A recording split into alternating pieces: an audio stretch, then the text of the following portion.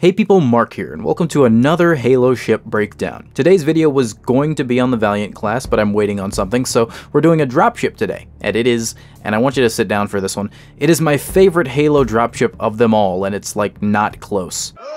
What? F***ing what? I'll explain why at the end, but before we get there, two things have to happen. One, I've got to talk about the ship, make the video. And two, you've got to subscribe. Honor system, don't watch further until you do that. And check out my smaller channel, Mark the Crawler, which is not dead. Alright, now that you've done those things 100% for sure, we can begin. ASPCA Animal Charity, right above the related videos. Look at the dog, look at the sad dog, give him money. Sources are the Encyclopedia, the Halo 4 Essential Visual Guide, Warfleet, Halo 4, Halo Wars 2, Halo Shadows of Reach, and Halo Divine Wind. The Camiro Sish Pattern World Patroller, known to the UNSC as the Type 56 Deployment Platform Ground Support / Ultra Heavy, or more simply the Lich, is the largest dropship employed by the Covenant, Covenant Remnant, the Swords of Sanghelios, and the Banished. Even a couple rogue Sangheli mercenary groups and Kigyar pirates make use of this thing because it's just very good. Measuring it at 102.8 meters long, the Lich is the sole occupant of the World Patroller class of vessels. The manufacturer of the Lich is Acome Weapons, a manufacturer based out of the continent Tolvus on Sanghelios. Acome is also responsible for the Type 44 and Type 57 Phantom seen here, as well as some patterns of Shade Turret and the little-known Kelgiric pattern Tarask. The Lich is a big boy. 102.8 meters puts it at a third of the length of the CRS-class cruiser and a tenth of the length of the CAR-class frigate, which is crazy because this thing is a science fiction dropship. Usually these things are restricted to being 40 meters or less, but they were like, nah, we need to stuff an entire battalion in here. The largest UNSC dropships are Condors, both the D-80 and D-81 LRT Condors, and their variants, all of which are 42.8 meters or 140 feet, a bit under half as long as the Lich. The Lich mass deployment platform was rare to see during the Human Covenant War, mainly being used for civilian transport and security work. So we can tack them onto that merchant fleet that we created in the CRS-class cruiser video. Click up in the top right if you want to see that. Not counting the pilot and weapons officer, these things can carry up to 40 troops, which is almost double most Phantoms. Like a Phantom or a Spirit, I assume the troops simply stand until they're dropped wherever they're going. The Lich has two large bay doors and a large gravity lift on its underside, so it can deploy troops on any terrain without having to land, but also not forcing them to just jump out and wreak havoc on their knees. Seriously, I know the Sangheli and Kigyar's legs are kinda built for it, but the poor grunts. The Lich is also the most heavily armored dropship, with thick nano-laminate plating covering it from front to back in a sweeping motion like it was liquid poured over a ship and hardened. In line with the Covenant's biological and nautical motif, it looks just like a horseshoe crab. And with the way the armor is shaped, unless the Lich is hit directly in the underbelly, the curvature should direct a lot of the energy away from the core of the ship. This is more incentive for the thing to get as low to the ground as possible, lest it take something like an Onager or a Mammoth's Mini-Mac directly to the grav lift, and in turn straight into the inhabited portions. None of that's even mentioning the fact that the Lich is itself shielded. In any case, the Lich shouldn't be spending too much time down near the surface anyway. Once its fuck-ton of troops are unloaded, it should make like a Phantom and leave before you can blow it up, back to the ship that brought it. Speaking of which, the Lich has no slip space drive, and as such it is not capable of interstellar travel on its own. This is no surprise, as it is much smaller than any of the ships we know to have them, with some notable exceptions that are very much outliers. Tartkart was a modified Pelican given a slip space drive by a Hiragak, and the Ace of Spades is a civilian freighter, also heavily modified, that I did a video on. That one's been modified by two Forerunner AIs and is probably the fastest ship in the galaxy, but alas, the Lich is no such exception, having only an impulse drive to their name. This is the same drive that allows Seraphs, Phantoms, and Space Banshees to simply blip into existence, seemingly out of nowhere. Impulse drives are very fast and are probably mostly used for intra-system travel, interplanetary stuff, and here we see a reason why it may be rare for Liches to appear on the front lines. They are heckin' big chonkers. Sorry I just said that. At their size, they would be far too large to fit in the hangars we've seen of the CCS-class cruisers, and they definitely aren't fitting in a damn CRS-class light cruiser, no way. They'd have to be loaded somewhere into an actual assault carrier to be brought along, but that's a lot of space where you could instead bring 3 Kezkatu pattern Phantoms. Any would do, but those are my favorite, and they're the most advanced. And at that point, 3 Phantoms can carry up to 75 troops at a time, making a Lich somewhat inefficient. However, Liches do appear in Halo 4, a whole lot of them, and the fleet that arrived at Requiem first appears to consist entirely of CRS-class Xanar pattern light cruisers. You know, the ships too small to store them. The Maugan patterns we see in Spartan Ops didn't show up until after, as far as we know, and those might be able to carry a Lich, but we don't know. So how did they get there? Well, Liches do have shielding, as I said, and they are rated for slip space, slipspace, and we see them piggyback through the slipspace rupture opened by the Mantle's approach. That's the Didact's big ship. So why wouldn't the OG Coveys do this then so they can use their Liches? Well, based on what happened to In Amber Clad when she piggybacked through slipspace, that is to say her engine's cores were depleted and her weapons temporarily offline, it's safe to assume that piggybacking through a slipspace rupture has a chance to cause some amount of damage. My guess, the shipmasters and fleet masters decided bringing them along wasn't worth the risk of damage to themselves or the expended fuel, all for 40 extra troops at most. Piggybacking through a light cruiser's rupture— hang on, I'd like somebody to piggyback through my rupture. Piggybacking through a light cruiser's rupture must have been the way they got to Requiem, however, and due to the Storm Covenant's more fanatical nature, and the fact that their tactics are entirely different to that of the OG Covenant, it's possible they just risked it out of desperation or lack of interest in doing things by the books. It's also stated that Kigyar pirates like to use these to stalk and pillage ships in orbital lanes, so you'd very likely see these alongside the Kigyar raiders and intrusion corvettes. In any case, now that the Lich has been given its time to shine against the humans post-war, we can see this so-called civilian security transport for what it is: a heavily armored airborne scarab.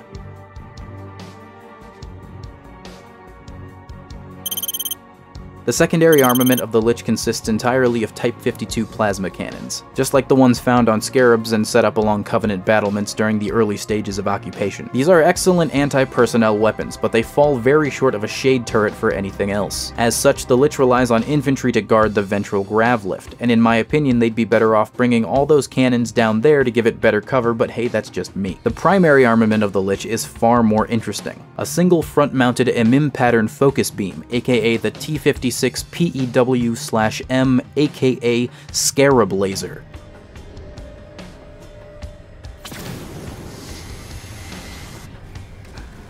Focus beams are one of the smallest iterations of the famous plasma lances and energy projectors found on Covey starships, alongside Hunter assault cannons and focus rifles. These things are known for melting fortifications and vehicles, and the ultra-heavy focus cannon found on the Scarab is the reason that the Walker is so feared. The Lich's focus cannon was a blessing and a curse. Considered warship grade, many of the crews, that being two dudes, the pilot and the weapons officer, were nowhere near equipped to utilize it. These are essentially glorified phantom pilots given a plasma lance. Needless to say, this level of firepower is far out of proportion to this level of crew. Apparently, these powerful and energy-draining weapons served as more of an impediment than a boon during the war, but during and after the Great Schism, it augmented Sangheili fleets greatly once their general firepower had dwindled significantly. To put that more simply, once they lost the firepower and numbers of the Covenant, the Lich was much more viable. Within the Swords of Sanghelios, the Liches appear to be the exact same, the only difference being that they have this red and white coloring rather than the purple, the exception being what I think is the Arbiter's Lich, which is completely gold, making it look just like a fuel rod cannon. But enough about Sangheili. Another faction has made significant use of the ship in their own way.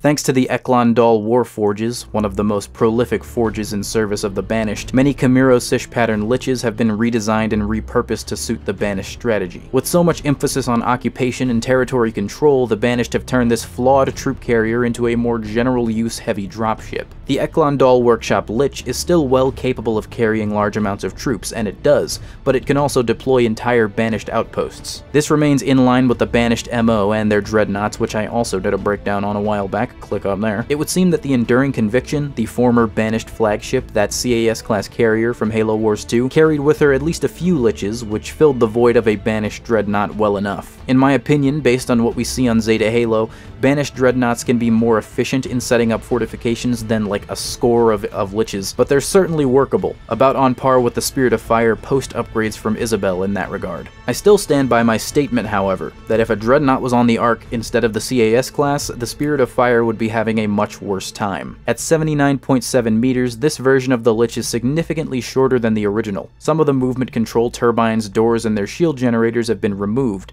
but the front has been reinforced with even more armor, be it titanium or steel or some kind of chrome nanolaminate plating that's never been explicitly discussed. The movement control turbines could be, and this is just my theory, this isn't stated anywhere, replaced by gravitic maneuvering devices, which would be very in character for the brutes. Gravitics are the technology within Halo that allow for manipulation of gravity. So gravity hammers, the plating that allows the UNSC to walk around on their ships in space, the way that frigates hover in atmosphere. Brutes make especially prolific use of the tech, using it as a firing mechanism for their small arms, maneuvering for land vehicles, melee weaponry, bayonets on shotguns, the works. They still have their impulse drives, which is good, but its grav lift appears to be gone. Every time we see one boarded or debarked from, they use these side doors, which now reach closer to the ground due to the gutting of the bottom. It really seems to me like these banished liches were built for carrying occupation equipment and fortifications rather than troops, especially in lieu of a dreadnought. The Lich's focus beam of course still sees use, but with its less emphasized role as a troop carrier,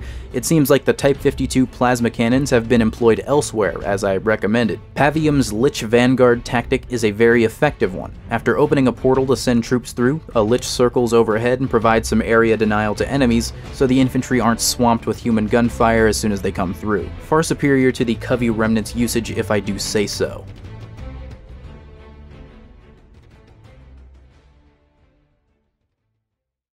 So known Liches. Well, aside from the mass deployments we've talked about, i.e. the ones at Requiem, the ones on Sanghelios, the ones at the Ark, there are some Liches we know the names of. Upright Chalice was a Lich that served as a part of the Fleet of Particular Justice, and if that sounds familiar, it's the fleet that destroyed Reach and followed the Pillar of Autumn to Installation 04. We see it do what a Lich does: deploy from the Covenant destroyer Blameless Conceit, set some troops down, and go back into orbit. Those troops would participate in the assault on Alpha Base, which was a battle that happened in between missions during Halo Combat Evolved. I would love to see a Halo Combat Evolved that has an extra mission where you defend Alpha Base alongside Fireteam Raven. Think about it, the ending scene where Cortana talks about how many people they killed would be a lot more impactful if we get to see all the people she's talking about, aside from the couple dozen Marines we meet along the way. What we had to do, for Earth. An entire Covenant armada obliterated, and the Flood. We had no choice.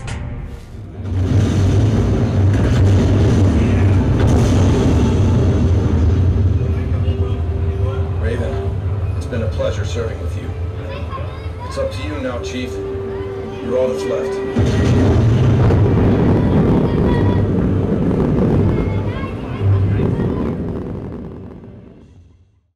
If you don't know anything about Alpha Base or what I'm talking about, Halo Canon did a video on the full timeline of the Battle of Installation 04, which you can see in the top right. Anyway, that's all we see of Upright Chalice. This is the actual model that is listed as Upright Chalice, by the way. Sundered Psalm is a Lich under the employ of the mercenary group the Shields of Requiem. Now, there's only one depiction of these guys, and they are considered canon. Brace yourself. This mercenary lance is renowned for their combat prowess, and fought under Jul 'Mdama during the Battle of Requiem and the Requiem campaign.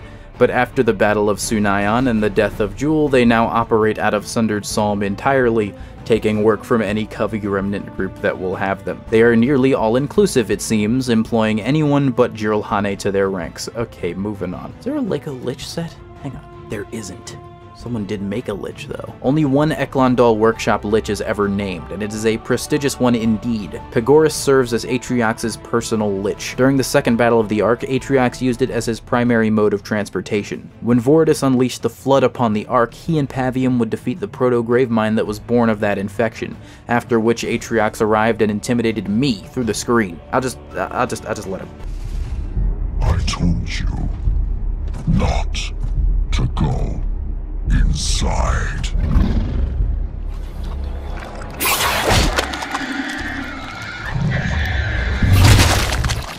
For good reason.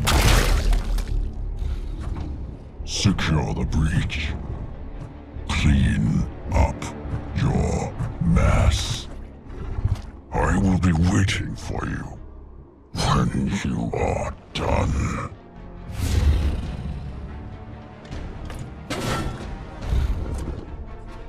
Well, don't look at me. Pagoras would go on to be the vessel Atriox uses to return to the galaxy from the Ark. Utilizing the portal opened by Escharum on Reach, which is a whole other story, Atriox returned and was face to face with the Keepers of the One Freedom and their leader Castor, who is a whole other story. Castor was still a devout believer in the Great Journey and intended to go to the Ark and activate the rings or die trying. Atriox and Escharum decided they weren't worth the effort and just let Castor have the Lich, knowing full well there were still thousands of banished on the installation led by Let Valir and UNSC forces nearby. They had no faith that the Keepers of the One Freedom would be able to get there. Not to mention that the activation of the portal would surely draw the attention of the Apparition, their digital overlord Cortana. So Atriox left with his Exodus guards and Escharum, who departed with some choice words for Castor. Pray Atriox punishes your defiance now.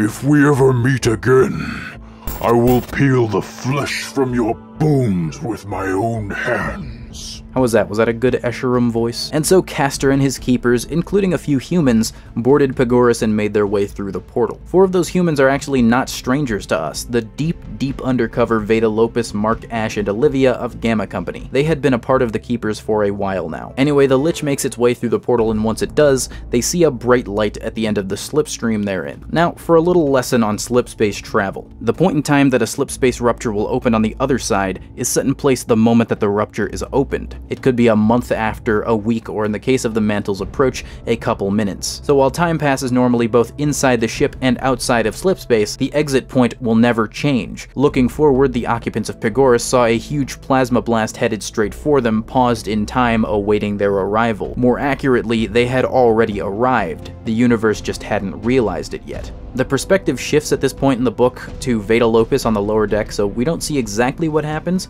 but it's implied that once the Lich emerged from the portal, it dove and avoided the plasma blast, only to collide midair with a B-65 short sword from the Spirit of Fire's complement. The clan of Long Shields, led by Pavium and Voridus, these guys again, were ordered to investigate the crash site, which at the time was being attacked by a pack of Kralladonk, a carnivorous fauna native to the Ark. This story is nuts. Anyway, the occupants of the Lich would be saved by the Covenant remnant group led by Das Bas Vad on the Ark. Just crazy stuff happening left and right on the Ark at this point in time. But that marks the end of Pagoras' journey. There were several unnamed Liches we see throughout some comics and books, one of which was commanded by Vadagajat's mercenary group. That guy's got a fun name, Vadagajat. It was destroyed when Palmer filled her helmet with grenades and threw it up the gravity well. Really, Luke Skywalkered those guys. Rest in peace, Sarah Palmer's helmet. You were sick. You should have been worn more often on the battlefield. A bunch of poor Kygyar pirates orbiting a planet called Ven 3 tried to beat the Infinity with a suitor-patterned Corvette and a bunch of Liches and Phantoms.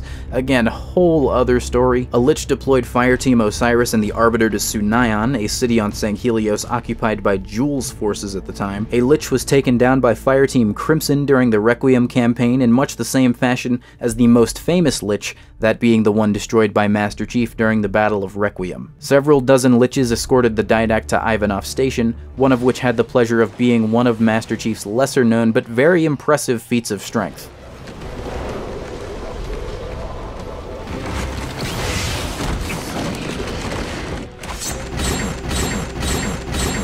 Off-screen, Chief would board this Lich and kill all of its occupants, afterwards hijacking it and putting Cortana behind the controls, which was a mistake. During another one of her patented Halo 4 mental breakdowns, she would crash it, and I'm gonna play something here. It's another slight tangent, but it's just one of the best cutscenes in all of Halo, in my opinion.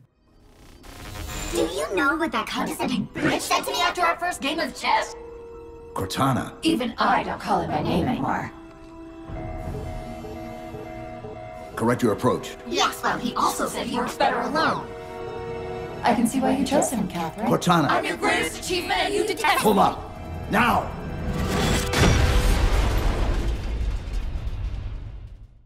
Cortana said, bitch. Cortana. Watch your language at the dinner table. And that's pretty much every Lich we've seen.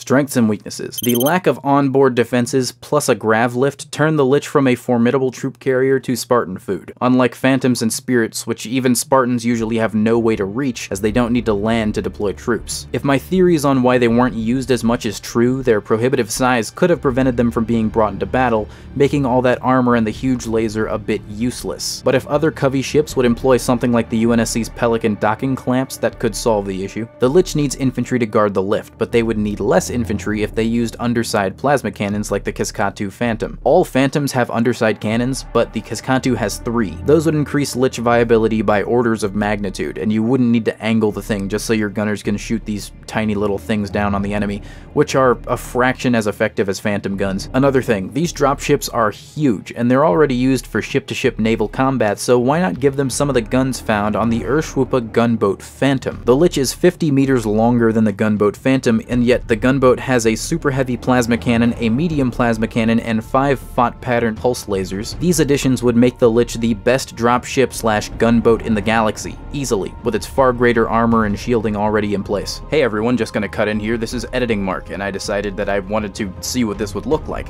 Introducing the Mark the Crawler pattern Lich. Additions include the 3 medium plasma cannons found on the Kiskatu pattern warrior transport, although you could just use heavy plasma cannons because the Lich is so much bigger than that thing anyways, as well as 4 FOT patterned pulse lasers. Now, I used them and blocked off one of these side bay doors because those are less useful on the original Lich. And now with these additions, the weapons officer might need a little bit of help. The Urshwupa pattern ship striker actually has 5 gunners, and that one has 1 super heavy plasma cannon, 1 medium plasma cannon, and 5 FOT pattern pulse lasers. So yeah, give the weapons officer 4 buddies to help him out. And yeah, throw a bunch of these up there and you've got yourself a much better, more usable dropship. These would add some more exo-atmospheric capability to these things. I can't imagine that if it's fighting a bunch of fighters, for example, like sabers or something, it wouldn't be wanting to swerve around to just hit them with the only weapon it's got, that being the big scarab laser. Obviously hit them if they're in front of you, but you know, you don't have time to be angling that big thing. Anyway, back to old Marcus from the past. What a fucking old idiot.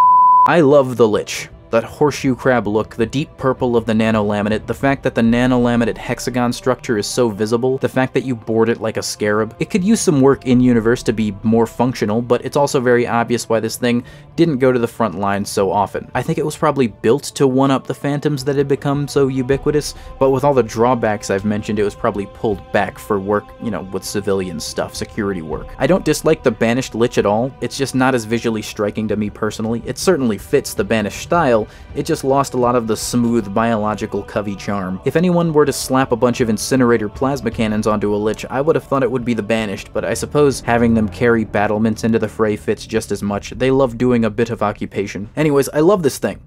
Please do subscribe and such if you liked it. You may like my other videos on Covenant ships. Peace. Mark the Crawler, Mark the Crawler, Mark the Crawler. In the description, go subscribe to my other channel, Mark the Crawler.